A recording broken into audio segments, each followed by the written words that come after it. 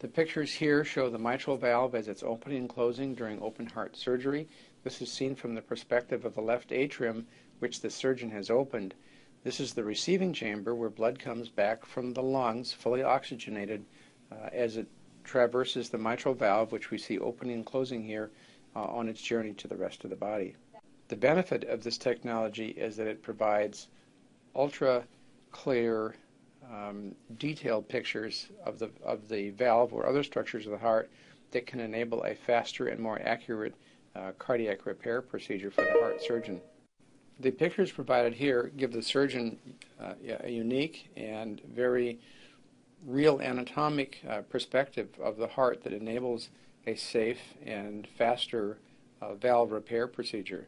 The imaging here is devoid of any radiation. It's done with ultrasound and represents a major advance in the world of ultrasound pictures of the heart.